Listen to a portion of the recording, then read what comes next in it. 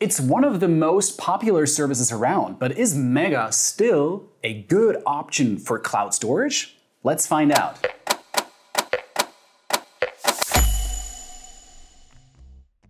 Hey guys, so about a year ago, we published our original Mega review. But a year is a very long time in the tech space. Some services improve while others stay stationary and fall behind. So I wanted to look at Mega again to see if it's still keeping pace with the competition. Our expert team has also been able to spend more time with the product, and this video will reflect how we at CloudWords currently feel about the cloud storage service. You've heard me say it before, but it really helps when you subscribe to the channel and also like the video and tap the bell icon. Right, that's enough admin talk for now. Let's get just into the juicy stuff. Right off the bat, I'm going to tell you I'm a big fan of Mega. For me, it's doing all the right things. Best-in-class security, large storage options, and one of the best free plans in the space. It's also adding new features to the product too. Some of them are ready to go and others are still in beta testing, but I'll cover them so you know what to expect if you sign up for the service. As much as I do like Mega, I should add it's still not my favorite, not yet at least. That crown goes to Sync.com, the best cloud storage service around. You can check out our video review of Sync.com here in the channel,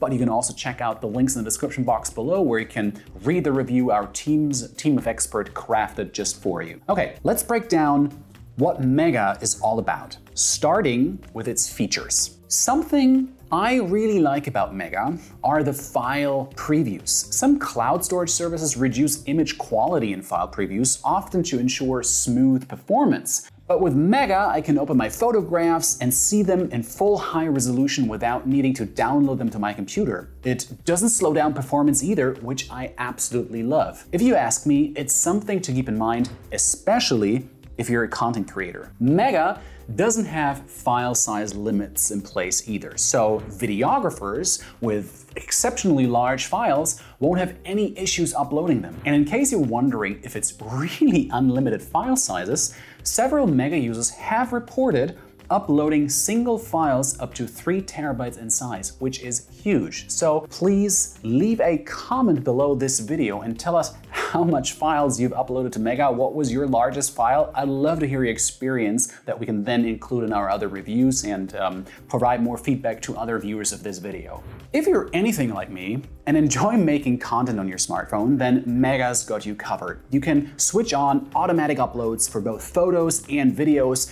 We can all be forgetful, right? This simple feature is great just to ensure the legacy and protection of your memories. I mean, anything can happen to your smartphone. You can chop it in water, you can throw it out of a building, whatever happens. So it's always good to have a backup. And this is what we've been preaching for a very long time here on the CloudWords channel, so you know how the drill goes. I want to talk to you about Mega Chat. It's not a feature you tend to find on other cloud storage services, so I think it's really worth a mention. The chat feature lets you add other users to an account and send text messages between each other. If you want to share a quick file with a coworker inside the chat, you can do that either from Mega's cloud or from my computer. Since our last review, Mega has also added video and voice call functionality. Our team tested it out and I can report that it was a positive experience. Call quality was good and stable, and we're also able to do some screen sharing too. Can't change your background like on Google Meet or Zoom, but if you ask me, they're more quirky features than essentials in these video calls. By the way, video calls won't work on Safari, so you'll need to install a Chromium-based browser if you want to use this feature. It's clear to me that Mega doesn't just want to be your standard run-of-the-mill cloud storage service. It wants to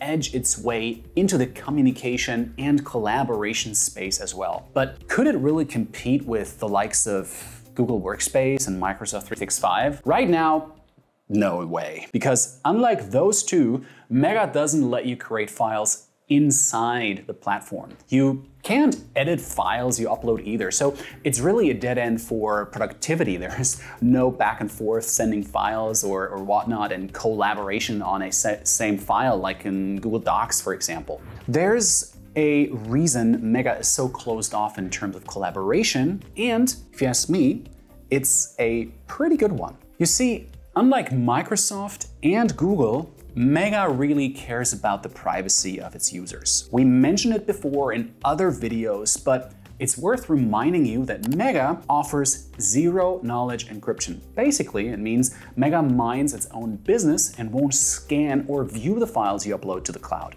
All your messages are encrypted too, which means all your conversations are essentially private. On top of your password, you get the given recovery key. Pay attention here because this is very, very important. If you lose your recovery key, you won't be able to access your account ever. And I mean ever. No one at Mega can restore your account, only you will be able to do this. You won't be able to help, the Mega staff won't be able to help you. There's no one who could get your credentials. So keep them safe and consider using a password manager like I do. Since our last review, Mega has launched a new product called S4 Object Storage. Full disclosure, this is still in beta mode, but anyone can request access to this feature. I've not managed to test it myself, but I think it's worth mentioning, especially if you're looking for self-hosting options for cloud storage. If you're a personal user, this feature won't be for you. Object storage is designed for businesses with large amounts of data,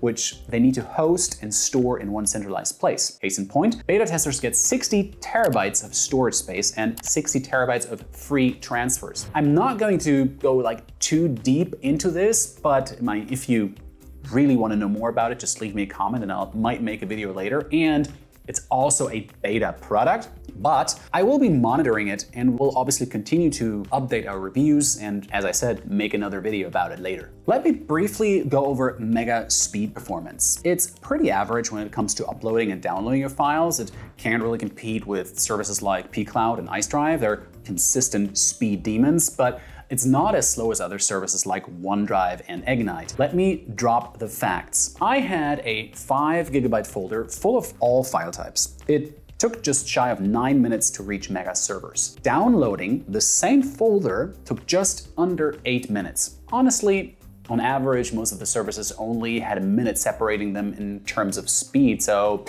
you really hardly notice it. Personally, I wouldn't get too lost in this metric, but it's worth looking at it if really speed is important to you. I'm going to leave a link in the description to all our speed tests for each of the providers we have reviewed, so check it out and you can make a comparison and then later decide if speed is really the main criterion you want to go for if you choose a cloud storage service. As far as being a cloud storage service with some cool add-ons, I still believe Mega is a great option. It has an excellent free plan as it offers up to 20 gigabytes of free storage space. By the way, you can check out my top free cloud storage options, obviously in the video that I'm showing in the card here in the video. Click on it. Have fun with it. Let me know what you think. Mega's entry-level plan for personal use costs $10.93 per month and gives you 2 terabytes of storage. For business pricing, it's more flexible and is determined by how many users you have and how much storage space you need. For example, 3 terabytes of storage shared across 3 users will start at around $16.42 per month.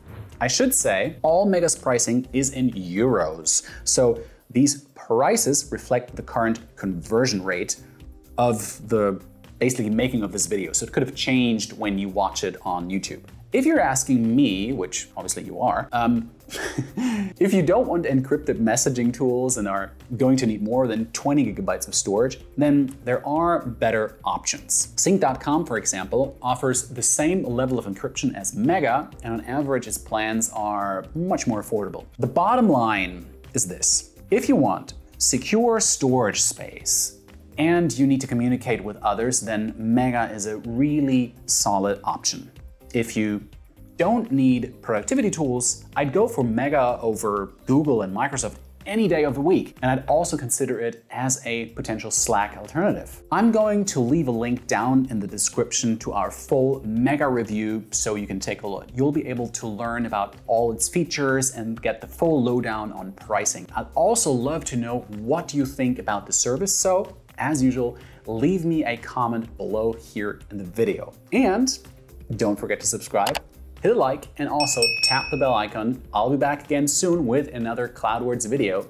See ya!